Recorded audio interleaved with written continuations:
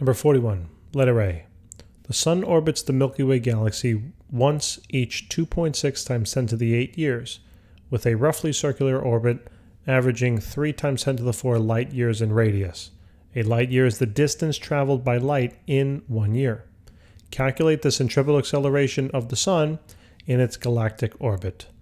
Okay, so, all right, so here's our picture. Here's the Sun.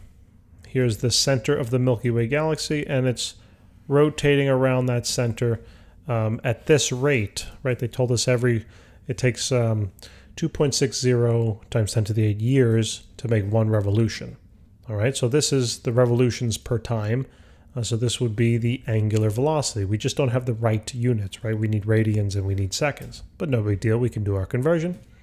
They also gave us the radius here, but it's in terms of light years. And they did tell us that that 1 light year is the distance that light travels in 1 year, meaning 1 light year is equal to the distance light travels in 1 year. So we can find that also. But why don't we start by maybe thinking to ourselves, what might be our plan of attack here? So it wants to calculate the centripetal acceleration. So why don't we start with this formula over here on the right-hand side? Right, the centripetal acceleration is equal to the linear or tangential velocity squared divided by the radius. Now, do we know the linear or tangential velocity? No, we don't. But we do know the angular velocity because they did tell us the time it takes to make one revolution. So therefore, now I'm thinking, well, is there a connection maybe between, linear velocity and angular velocity? And yeah, there is, right? Through this formula. So what I can do is I can substitute now r omega in for v, okay, because they are equal to one another. So then this formula simply breaks down into, it breaks down into r radius times the angular velocity squared all over r, and then just doing a little simplification, which you don't even have to do, but I'm just doing it here. The formula breaks down to this. This, as I mentioned before in previous videos, it's a good formula to know. You don't have to go through the derivation every time. So now I need to know the radius, but remember it has to be in terms of meters.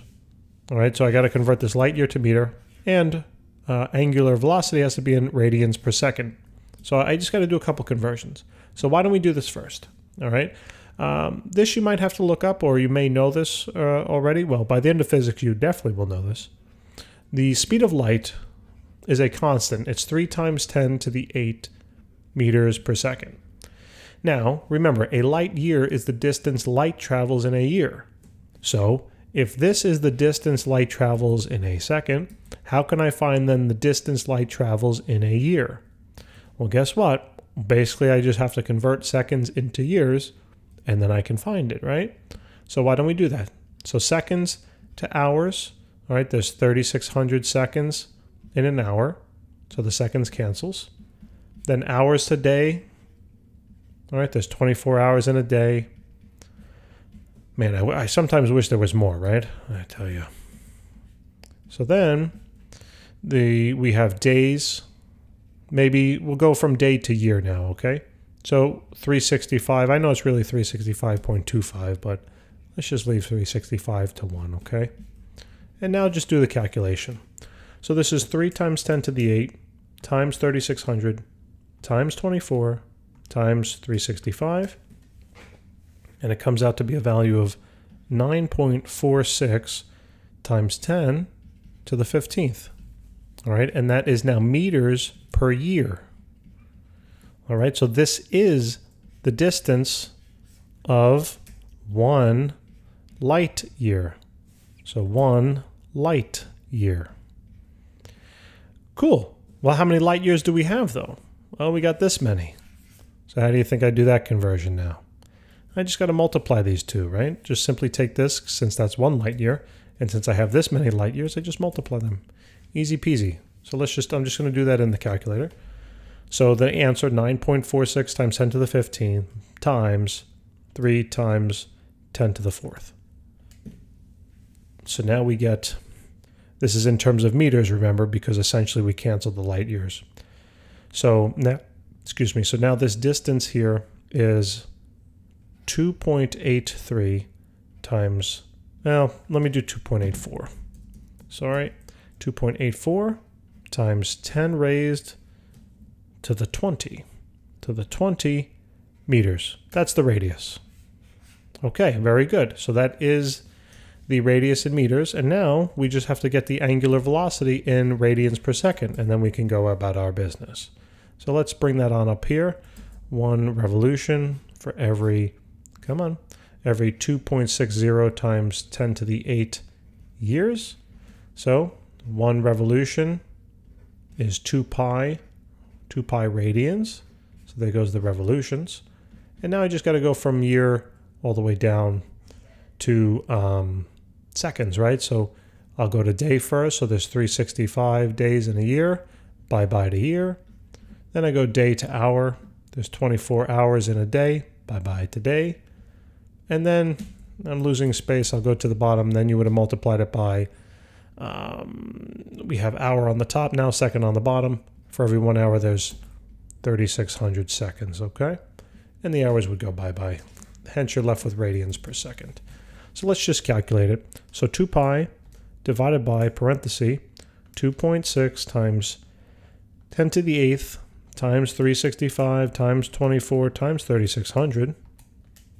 And we get a value now of, so our omega here, right, is 7.66 times 10 raised to the negative 16, and that is radians per second. Okay, so we have our omega now, and guess what, ladies and gentlemen, we can finally plug in. So here we have, whoops, here we have the centripetal acceleration is equal to 2.84 times 10 to the 20th, multiplied now by 7.66 times 10 to the negative 16, and that would be squared. And the centripetal acceleration is 2.84 times 10 to the 20th, multiplied by 7.66 times 10 to the negative, I almost can't even read my handwriting, negative 16th, sorry about that, squared. And it works out to 1.67 about, right? 1.67 times 10 to the negative 10. Negative 10, and that is now meters per second squared. Right, that's the centripetal acceleration. Okay, so that takes care of letter A. There's just it was easy, but just a whole lot of conversions. So now letter B, it says calculate the average speed of the sun in its galactic orbit. All right, so let me put letter B up here. So letter B, we got to calculate the average speed. So essentially we're looking for V. Okay, that is the average speed here. So let's write that on out. So V will equal R omega. So we know the radius, right? It's going to be the same values, 2.84 times 10 to the 20th, multiplied then by the angular velocity, 7.66 times 10 to the negative 16th. That's a 16 up there, guys. Running out of space. So the velocity here will equal, so 2.84 times 10 to the 20th, multiplied by 7.66 times 10 to the negative 16th. And we get a value of 2.18 or so, 2.18 times 10 raised to the 345 times 10 to the 5th. All right, and that is in meters per second.